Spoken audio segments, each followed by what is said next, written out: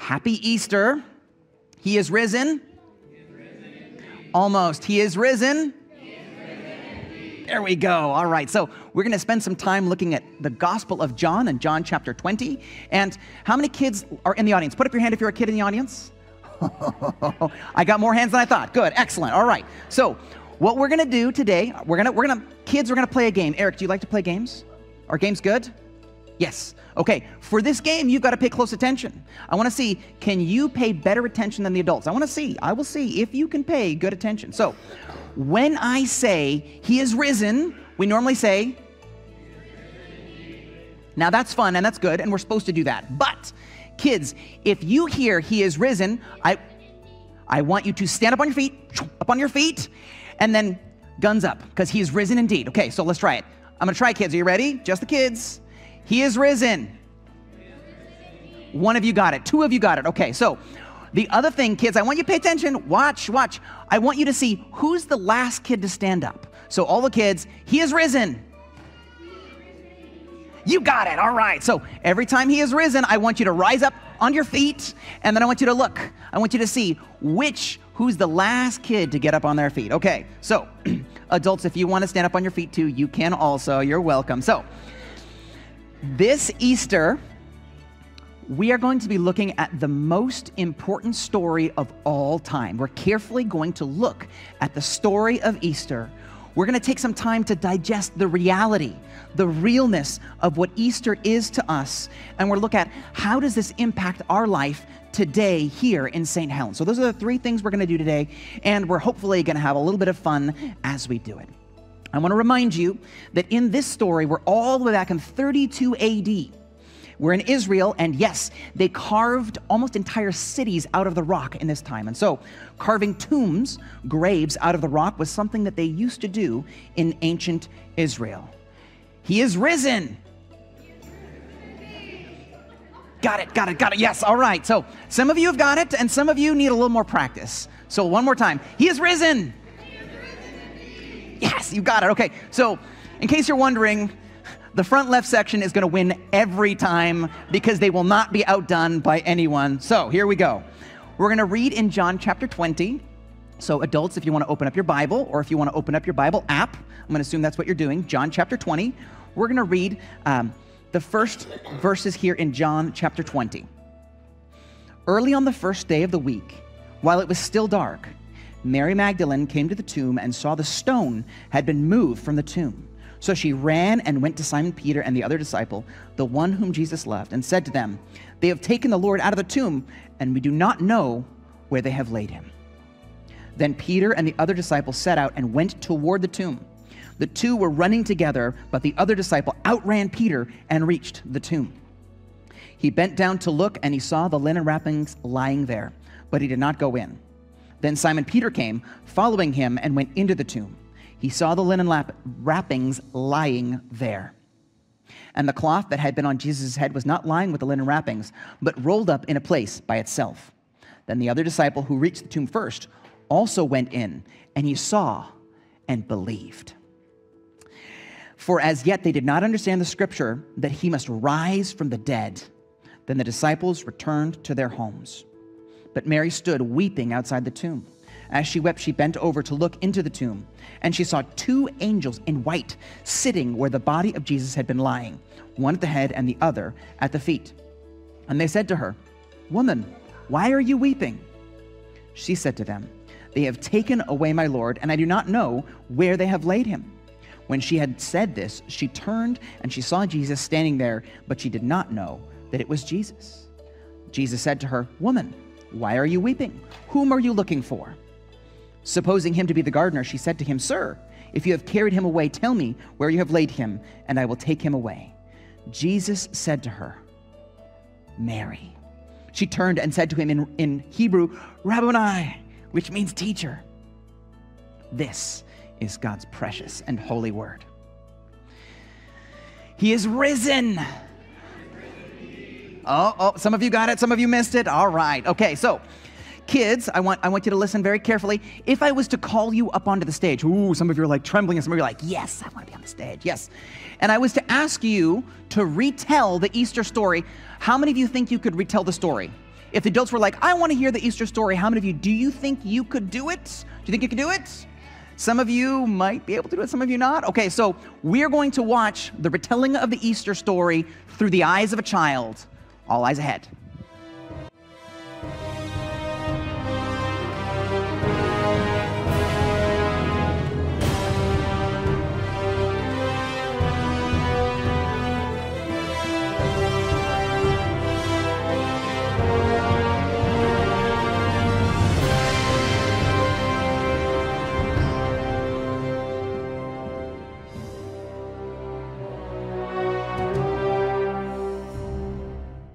After Jesus died, they put his body into a tomb. The soldiers rolled a huge stone in front of it. They said, "There, that should do it. We don't want anyone stealing Jesus' body." So then 3 days later, Mary came to the tomb. That huge stone was rolled away. Mary looked in the tomb. There were 2 angels in the tomb. Mary was frightened. She said, "Ah!" She said, "What are you guys doing here?" One of the angels said, "Don't be afraid, Mary." And Mary said, "Where's Jesus?" And then another angel said, "He is risen, just like he had said." She said, "Well, then, where is he?" "We don't know because he is risen." "Why don't you go find him?" "Okay, but do you know the way that he has risen so I can go find him in that spot?" Well, we don't know because we didn't see him rise." And Mary says, "Well, I'll go look for him all around the town." And the angel says, "Okay, well, go look for him." So Mary's in a big hurry and she bumps into a guy. Mary says, "I'm sorry." And the guy says, "It's okay." And Mary says, "I'm looking for Jesus." And the guy says, "Mary?" And Mary says, "Jesus, you are alive. You have risen, just like you have said." Can I say the end? Yeah. The end.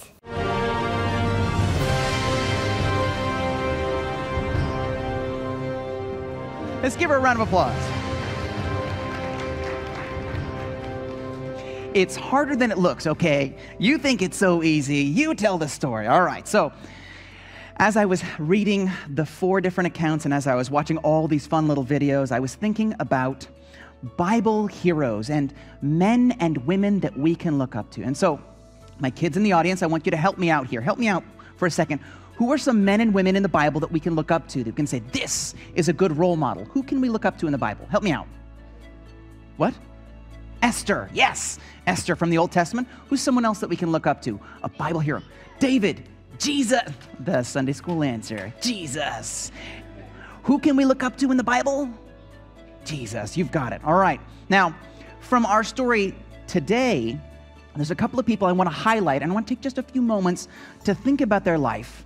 And I want to hold them up and say, they did some things really, really well. People that we can admire and look up to. I want us to think for a moment about Mary Magdalene. She's a woman in the 1st century. She came from a really hard background. We don't know all the details of her life. We know she came from a small fishing town, Magdala. And we know that whatever she had been doing in her life, she had attracted and was tormented by 7 demons. And Jesus healed her from all 7 demons. We know that she was one of the disciples that made it all the way to the cross. By the time Jesus was being crucified, all of the disciples, except for one, and some of the gals, all of them had scattered. Only a few of the people that had followed him made it to the cross, and Mary Magdalene was one that stood there at the crucifixion. She is one of the eyewitnesses. Think about the bravery that it would have taken to stand by Jesus in the moment when he's dying. This is Mary Magdalene. She was also, after he died, one of the first ones to the tomb. She is also the first eyewitness to see Jesus raised. Isn't that amazing? Mary Magdalene is an amazing hero that we can say, wow, fantastic. And if I had to boil all of that down into one word, I would say Mary Magdalene was devoted. And in that very same way, you and I are to be devoted to Jesus, to say, I'm with him no matter the cost. I'm with Jesus. We need to be devoted like Mary Magdalene. He is risen.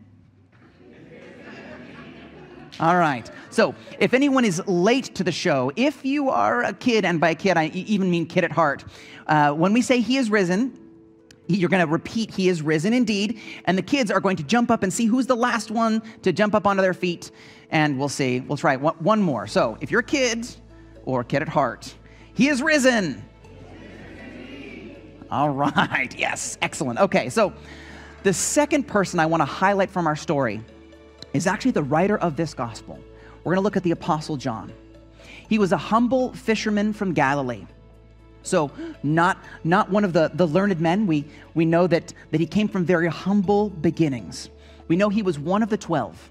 When Jesus said, follow me, he was one that left everything and followed Jesus. And so he's one of the sent ones, one of the ones that followed Jesus.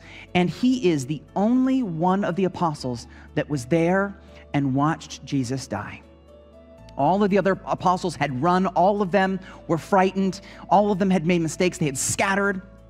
He was one of the 12, the only one there at the cross. And one of Jesus' final words from the cross is directed directly at John. If you remember the story, while he's on the cross, he looks to John and he says, John, behold your mother. So even while Jesus is dying on the cross, he's thinking about his mom, taking care of his family. Joseph is gone, and he wants to make sure that someone will take care of Mary. And so he looks to John, the apostle, who is also the youngest of the apostles, and he says, I want you to take care of mom. Kids, I want you to help me out here. What are some of the ways that you can take care of your mom? What are some of the things you can do? Oh, the dishwasher. Oh, I love that. One of the children actually said that. Eric, what's one of the things you can do to help take care of mom? Help. Be a helper. Yes. What about listening when mom speaks? Maybe some of the teens are like, oh no, I can't believe we're going there. But when we're looking at the life of John and we're thinking, Jesus trusted John with his mom. What a wonderful, important charge. From that day forward, John took care of her like she was his own mom. In the same way as God asks us to take care of and to honor and to love our own mothers. Interestingly, John, who was the youngest of the apostles, lives to the oldest. He gets to be the oldest living apostle, and we're pretty sure that John's gospel is the last one to be written. There were some things in the first 3 Gospels that the other writers hadn't focused on, and John wanted us to see something very, very clearly. What do you think that was? What do you think was so important that John was like, I'm going to write an entire book to make sure you get this one point? What do you think that one point is?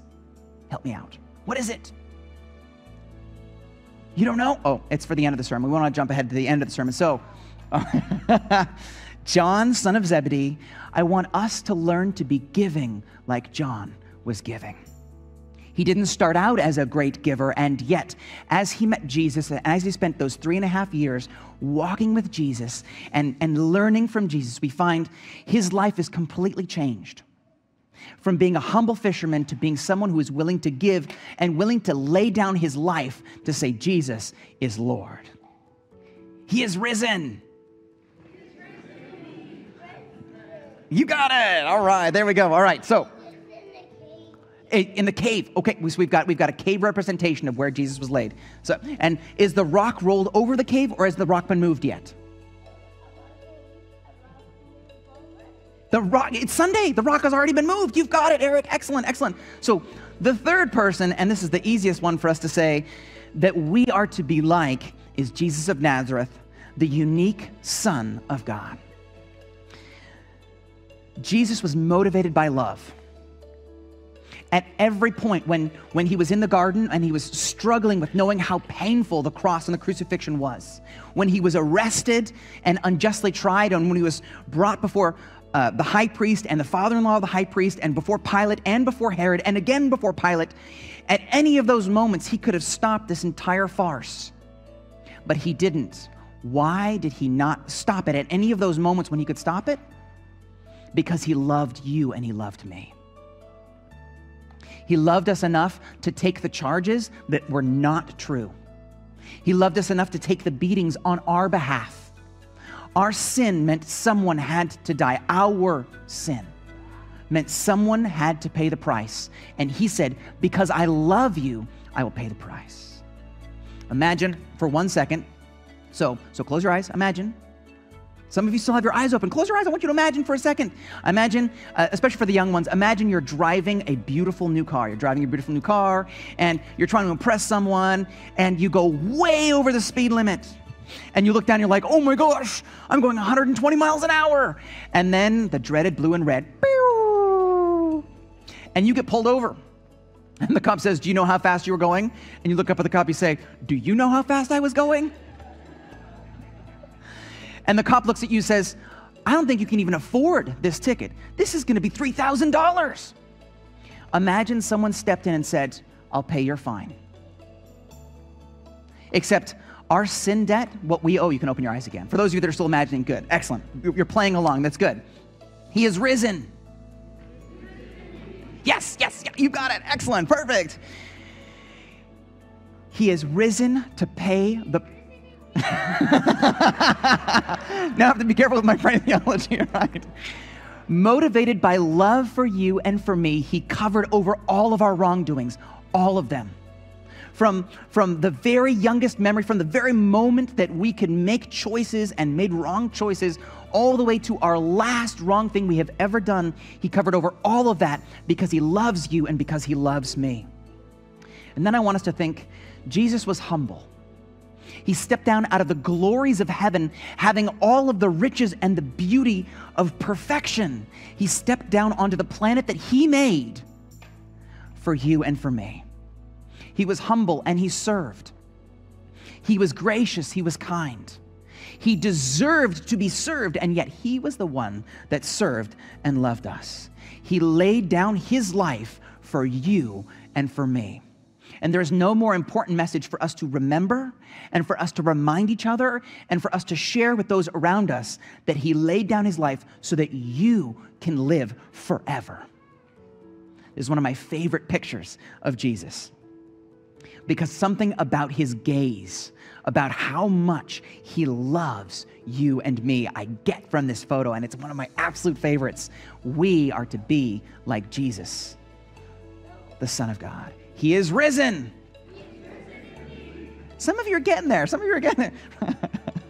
And then when you're sitting in some other church service somewhere and they say he is risen, they're like, what's going on? All right. So I want to take just a moment, and we're going to watch a quick rundown of what could this have actually looked like for Mary and for Peter and for John. What would it have looked like in the first century for this to take place? Let's take a look together.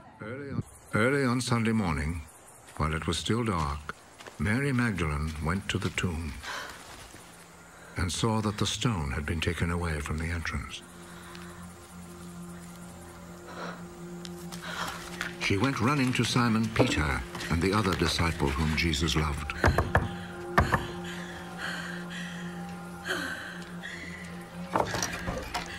They have taken the Lord from the tomb, and we don't know where they have put him. Then Peter and the other disciple went to the tomb. The two of them were running, but the other disciple ran faster than Peter and reached the tomb first. He bent over and saw the linen cloths, but he did not go in. Behind him came Simon Peter, and he went straight into the tomb.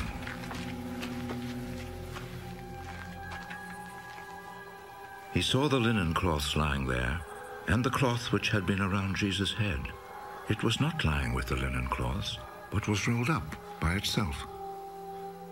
Then the other disciple who had reached the tomb first also went in. He saw and believed. They still did not understand the scripture which said that he must rise from death. Then the disciples went back home. Mary stood crying outside the tomb. While she was still crying, she bent over and looked in the tomb.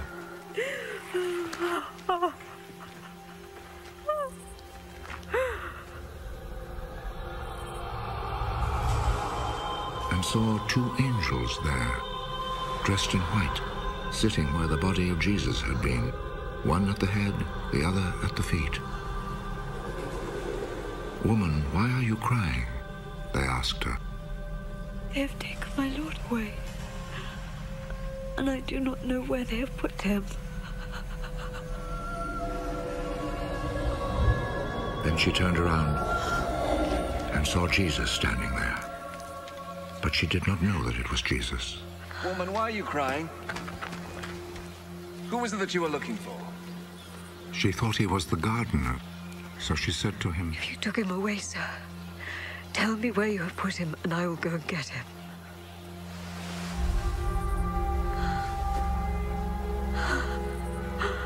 "Mary." She turned toward him and said in Hebrew, Rabboni. this means teacher. "Do not hold on to me, because I have not yet gone back up to the Father. But go to my brothers and tell them, I am returning to him who is my Father and their Father, my God and their God." So wonderful and so precious is his word, and that he loves us that much. In 1 Corinthians, Paul reminds us, "But in fact, Christ has been raised from the dead, the first fruits from those who have died. For since death came through a human, the resurrection of the dead also has come through a human. For as in all die in Adam, so all will be made alive in Christ." Paul's point here is for everyone that says yes to Jesus and by faith puts their trust in him, they will be made alive again, now and forevermore. Jesus began that work at the cross by taking on the sins of the world. And after 3 days, he rose again to show us what is our future, your future and mine. The resurrection points us to the perfection that we will one day have, that we yearn for right now. It's so amazing to think that God that began that work in us will be faithful to complete it in each one of us. How many of you are old enough to say, oh, you can even sleep wrong, and you wake up and you're like, I don't know that I can move. Come on, some of you, a couple of you, you wake up not refreshed, you wake up and you're like, wait a second, that didn't hurt when I laid down, why does it hurt now? Even our bodies point to the fact that we deal with imperfection now. The resurrection and the resurrected Christ shows us that is our future.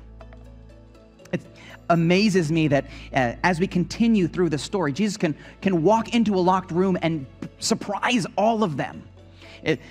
There is no limit to what a resurrected body can do. It is amazing if we put our faith and trust in him. He is risen. A couple of you got it. All right, excellent. There we go. So I want to call the band up, because we're also going to take a little bit of time. We're going to do communion today. And I wanted to suggest 4 very simple things for us to take away today, some to pay close attention to. First of all, I want us to learn to be devoted like Mary Magdalene, to love the Lord and to be willing to stand up for him. I want us to learn to be giving like John was giving. I want us to be loving like the Lord Jesus. And the last thing I want to suggest to you and to I is to be surrendered to the King of Kings. If you have not surrendered your life to him, no better day than on Easter Sunday to say, Lord, I give you my all. And sometimes we have to re-surrender our life. It never ceases to amaze me. When I was younger, I would say, Jesus, I'll give you all of it. All of it is in your hands. I'd surrender all of my life to him. And then sneakily next week I'd be like, I'll take a few of those things back. Hey, Jesus, I got this one for you. Don't worry about it. Sometimes we have to re-surrender our life and say, Lord, help me to stay on track with what you want and not what I want. He is risen. Got a couple of you. Excellent. Wonderful. So let's take a moment and let's pray together, and then we're going to worship and then partake in communion together in just a minute. And so, Lord Jesus, we thank you so much for your hand of mercy and grace. God, we are so grateful for who you are, and we want to be more and more like you. I pray for those of us who have things that we need to surrender, things we need to leave at the cross and stop taking up again. Those old hurts, those old wounds. Even right now, Lord God, I know that there are things in my life that I want to put right there and let go of. And I thank you, Lord Jesus, that you are so patient and so kind with me and with us. I pray for those who have never put their faith in you, who've been coming to church and have been around the message enough to know what it is, but have not said yes to you yet. And I pray, Jesus, that right now in this moment, they would pray a simple prayer of faith and say, Lord Jesus, thank you for dying on the cross for me. Thank you for rising on the third day to show me that you are who you say you are. I surrender my life to you. Help me to walk in all of your ways and to lay down the ways of the world. We thank you so much for making us your children. In Jesus' name we pray. Amen. All right, so stand up on your feet. We're going to do our final benediction, which is our closing blessing. And I'd like you to we're going to do something we don't normally do. But as long as you're not sick and coughing up along, I want you to take the hand of the one next to you. Take the hand of the one next to you. Because as a family, this blessing doesn't just belong to us, it belongs to us, the family of God. So grab that hand. Some of you are like, I've got really cold hands. And if you have an open hand, you can open that hand. So God, give us the wisdom that is from above, that is first pure and peaceable and gentle, willing to yield and full of mercy and good fruits, without partiality and without hypocrisy. May we now have the fruit of righteousness that is sown in peace. Let us be the ones who make peace by your Spirit, by your power forever and ever. To you be the glory forever. Amen. Be blessed, beloved. I hope you guys don't disappear. We've got a potluck next door and lots of food, so I hope to see you next door.